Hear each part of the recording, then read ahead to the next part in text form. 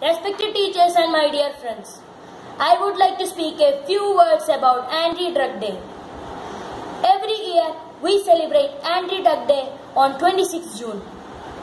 As we all know that drug is an illegal matter. Consuming drugs have a harmful effect on us both mentally and physically. The drug sellers target students and makes them addicted to drugs.